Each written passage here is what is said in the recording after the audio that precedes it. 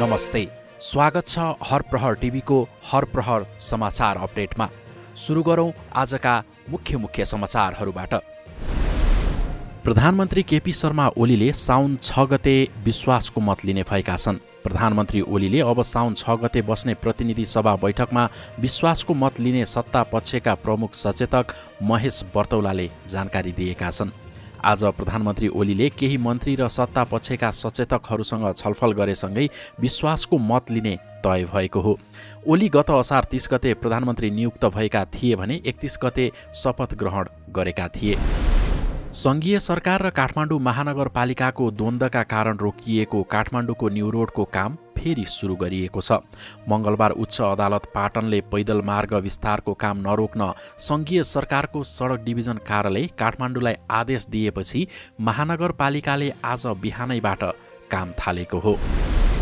प्रधानमन्त्री केपी शर्मा ओलीले देशमा भएका प्रतिभाहरूलाई सम्मानसहित प्रोत्साहन गर्न आवश्यक रहेको बताएका छन्। बुधबार काठमाडौँमा छिन्नलता गीत पुरस्कार गुठीद्वारा आयोजित पुरस्कार वितरण कार्यक्रममा उनले नेपाल प्रतिभाहरूको देश भएको भन्दै उनीहरूलाई निखार्ने र प्रोत्साहन गर्ने काम छिन्नता पुरस्कार गुठीले गरेकोमा धन्यवाद दिएका छन्।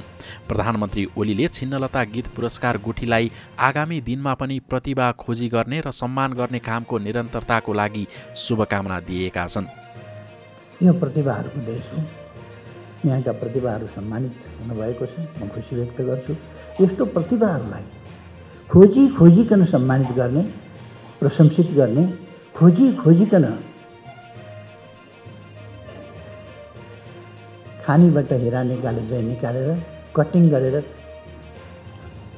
चम्काएर देखाउने त्यो काम छिन्नलता पुरस्कार गुठीले गरिरहेका छ।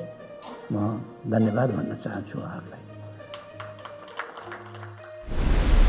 अविरल वर्षाको कारण देशका विभिन्न स्थानमा आएको बाढी पहिरो लगायतका विपदमा परि हालसम्म 124 जनाको मृत्यु भएको छ।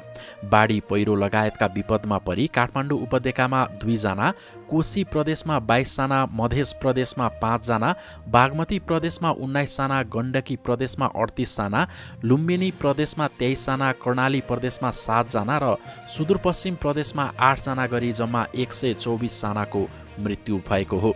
साथै काठमाडौँ उपत्यकामा 8 जना, कोशी प्रदेशमा 34 जना, मध्य प्रदेशमा 9 जना, बागमती प्रदेशमा 7 जना, गण्डकी प्रदेशमा 29 जना, लुम्बिनी प्रदेशमा 9 जना, कर्णाली प्रदेशमा 33 जना र सुदूरपश्चिम प्रदेशमा 11 जना गरी जम्मा 140 जना घाइते भएका छन्। घाइतेहरूलाई उपचारको लागि स्थानीय अस्पताल लगिएको छ।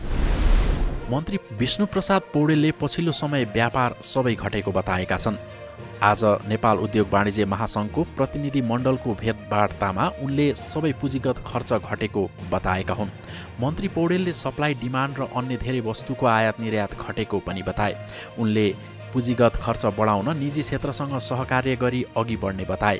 मन्त्री पौडेलले अर्थतन्त्रमा टुटेको मनोबललाई जोगाउन नसके कुनै पनि समस्याको समाधान नहुने बताए। मानिसहरूको टुटेको मनोबललाई जोड्नुपर्ने दावी गर्दै जनताको सरकारप्रतिको यो विश्वास टुट्न नदिने पनि जिकिर गरे। अहिले चाहिँ यो पछिल्लो दिनमा डिमान्ड घटेको छ, प्रोडक्सन घटेको छ, सप्लाई घटेको छ, इम्पोर्ट घटेको छ, एक्सपोर्ट घटेको छ, रेभेन्यू घटेको छ,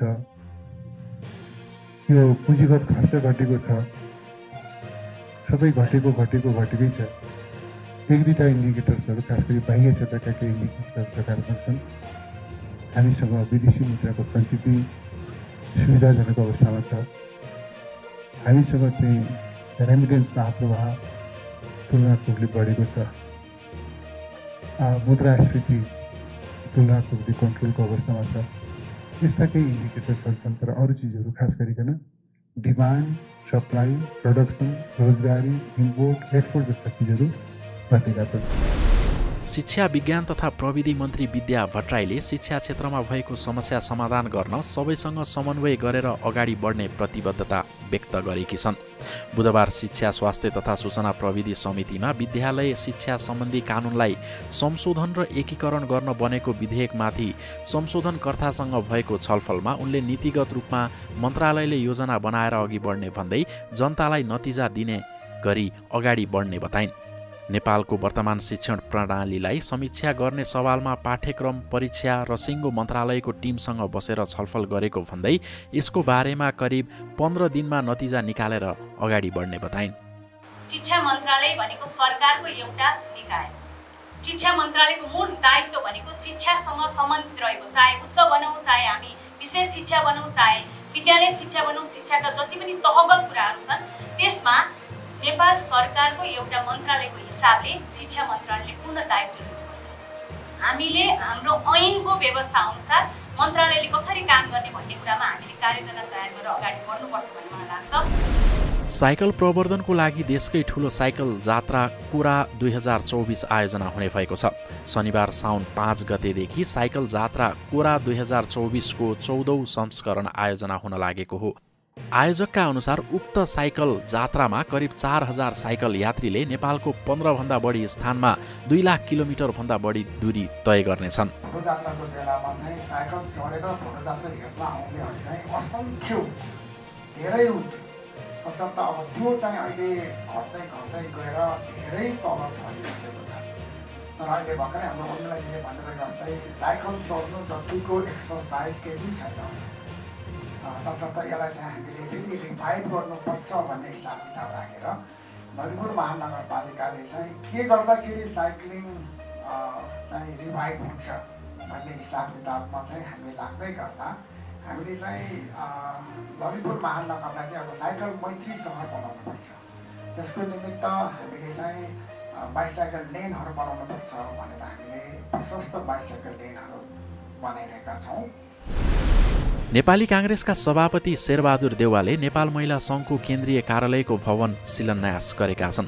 शिलान्यास गर्दै सभापति देउवाले भवनको शिलान्यास गर्ने मौका पाउँदा आफूलाई सौभाग्यशाली ठानेको बताए। कति ठाउँमा शिलान्यास गर्ने तर भवन निर्माण नहुने समस्या रहेको भन्दै उनले भवन निर्माण गरी उद्घाटन नै गर्नका लागि शुभकामना पनि दिएका छन्। कार्यक्रममा पार्टीको विभिन्न तहको नेतागण, पूर्व मन्त्री, पार्टी केन्द्रीय सदस्य, नेपाल तरुण दल निवर्तमान अध्यक्ष जितजङ बस्नेत, नेपाल तरुण दल केन्द्रीय अध्यक्ष विद्वान गुरुङ लगायतको उपस्थिति रहेको थियो। प्रत्येक वर्ष अषाढ शुक्ल एकादशीका दिन घर घरमा तुलसीको बिरुवा सारी 4 महिनासम्म गरिने विशेष पूजा आराधना बुधबारदेखि सुरु भएको छ।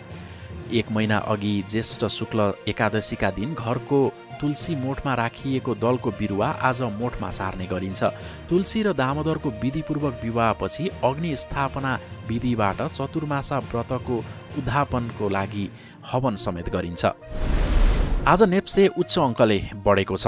शेयर बजार परिसूचक नेप्से आज 54.04 अङ्कले बढेर 2364.63 बिन्दुमा पुगेको छ। आज सेन्ट्रल फाइनान्स कम्पनीको शेयर 10% बढेको छ। यस्तै 5वटा कम्पनीका शेयर 9% भन्दा धेरैले बढेको छ। समग्रमा बजार बढेको दिन सिटिजन्स म्युचुअल फन्ड 2% घटेको छ। आज कारोबार रकम भने झण्डै 12 अर्ब 5 करोड 92,66,113 रुपैयाँ बराबरको रहेको छ। साउन महिनाको दोस्रो दिन नेपाली बजारमा बुधबार सुनको मूल्यले फेरि नयाँ रेकर्ड कायम गरेको छ। नेपाल सुनचाँदी व्यवसायी महासङ्घका अनुसार आज छापावाल सुन तोलामा 2000 रुपैयाँले बढेको छ। त्यस्तै आज तेजाबी सुन प्रति तोला 1,49,100 रुपैयाँमा खरिद बिक्री भएको नेपाल सुनचाँदी व्यवसायी महासङ्घले जनाएको छ। यसैगरी आज चाँदीको मूल्य पनि बढेको छ। मङ्गलबार तोलामा 1,875 रुपैयाँमा कारोबार भएको चाँदी आज 20 रुपैयाँले बढेर 1,895 रुपैयाँमा कारोबार भएको छ। आजका मुख्य समाचार यति नै। फेरि मुख्य समाचार लिएर आउने नै छौँ। हाम्रो फेसबुक पेज हरप्रहरलाई पनि फलो गर्नुहोला र युट्युब च्यानल सब्स्क्राइब गर्न नभुल्नुहोला। नमस्ते।